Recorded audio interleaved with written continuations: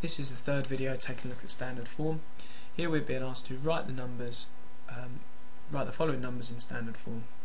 So we've got 25.2 times 10 cubed. Now this is not in standard form at the moment. Some people may think that it is and think, well, what's it asking me to do?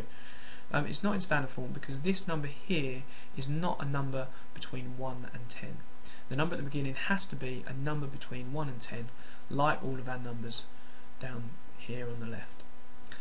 So what are we going to have to do? Well, what I would suggest doing is doing exactly what we did in the first video, which is to write this out as we would usually. So let's write out 25.2, and it has been multiplied by 10 to the power of 3. So the decimal point is moving along 1, 2, 3 places.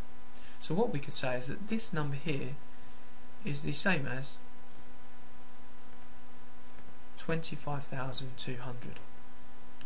Now what we then need to do is just do, well, what we did in the previous video, which is to say, okay, I need to write 25,200 as a number in standard form. So I need to put my decimal point after the first number that's not a 0, and then move that decimal point over 1, 2, 3, 4 places.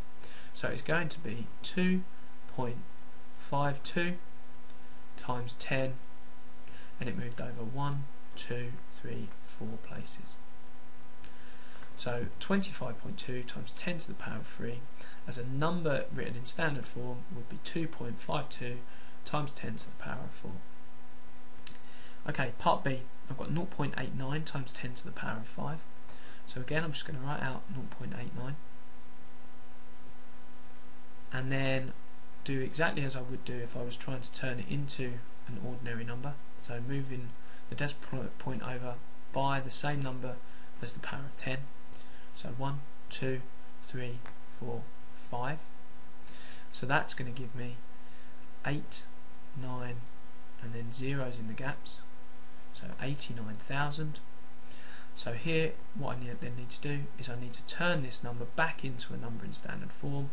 So I'm going to put my decimal point after the first number that's not a 0, so after the 8, and then I'm moving it along 1, 2, 3, 4 places. So it's going to be 8.9 times 10 to the power of 4. Lastly, question C. I've got 81.4 times 10 to the negative 5. So again, let's write this out as we would do usually. 81.4. This time it's times 10 to the negative 5, so I'm moving that decimal place backwards 1, 2, 3, 4, 5 places.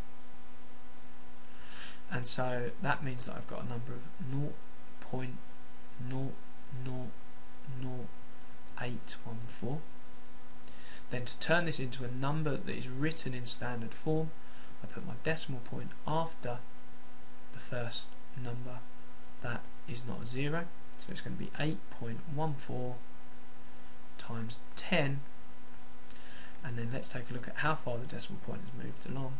1, 2, 3, 4 places backwards. So it's times 10 to the negative 4.